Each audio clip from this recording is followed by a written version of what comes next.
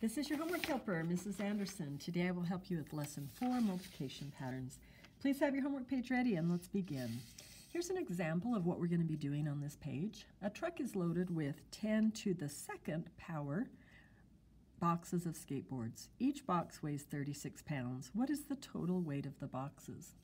So I need to do 36 times 10 to the second. We can also say it 10 squared. So we need to figure out 10 squared, which is going to be 10 times 10, and then we'll put 36 times here. We're going to do a basic fact and do 36 times 1 equals 36, and then we're going to count our zeros. 1 0, 2 zeros. So my answer is 3,600. Okay, let's take a look at the ones that you're going to do here. Find each product mentally. Take the first digit and think what is 7 times 5, that's the basic fact, and write down the basic fact. After you write the basic fact, then count how many zeros we have. 70, here's 1, 2, 3. So after you do your basic fact, you're going to put 3 zeros. You'll put a comma here. Okay, let's look at number 2. Oh, you're going to do slightly a little bit different here. We have 320 times 10 to the second power.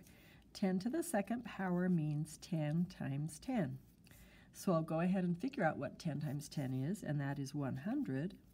And now I'll do 320 times 100. Take 320 times 1. Your basic fact is 32.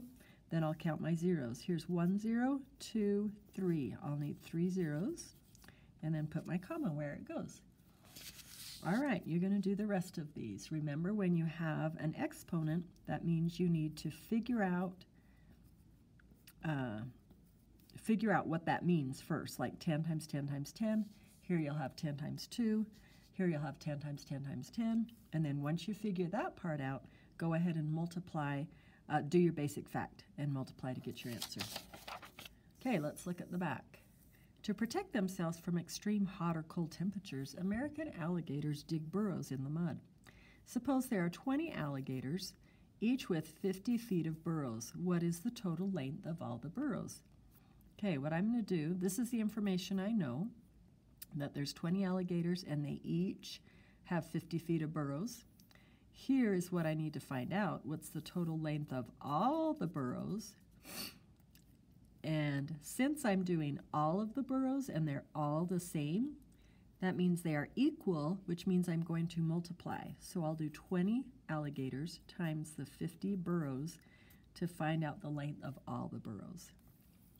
Okay, go ahead and finish that one. Paulita reads an average of 20 pages each day. She has 6 days to read 10 to the second pages, or 10 squared. Will she finish her reading in 6 days? Explain. Well, here's what we can do. We can figure out how much she reads, 20 pages times 6.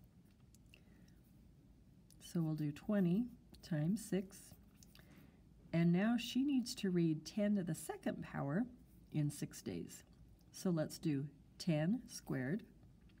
Oh, you'll figure out that answer, but I'm also going to do 10 squared, which is 10 times 10. That's how many pages she needs to read.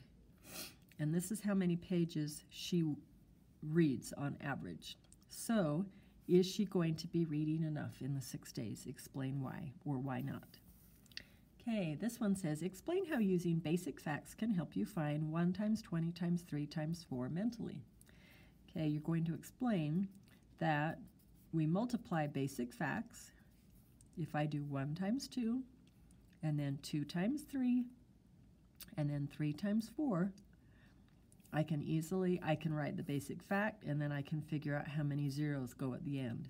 So you're going to explain that if you multiply basic facts and then count your zeros, that helps you to get the answer.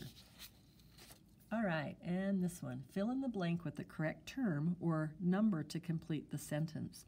Numbers like 10, 100, 1,000, and so on are called, okay, I don't think I told you this today in class, so I will tell you now.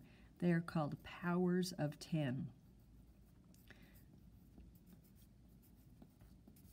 Okay, and when we're doing, like when we do 10 to the third power, 10 to the fourth power. That's what we're talking about. How many zeros basically is in that number? It's a power of 10. 10 times more, 10 times more, 10 times more. Okay, and number 11, you'll do on your own. A music store sold 10 to the third power CDs and 10 to the second power CD players. If each CD cost $12 and each CD player cost $35, what was the store's total earnings? Here's my CDs, and here's CDs, so these are going to go together. I'll multiply those together. Then here's my CD players and my CD players. I'll need to multiply those together and then do the total. I'll need to add them together to find out what the store's earnings are. Thanks for watching this Homework Helper video. If you have questions, feel free to ask me tomorrow at school.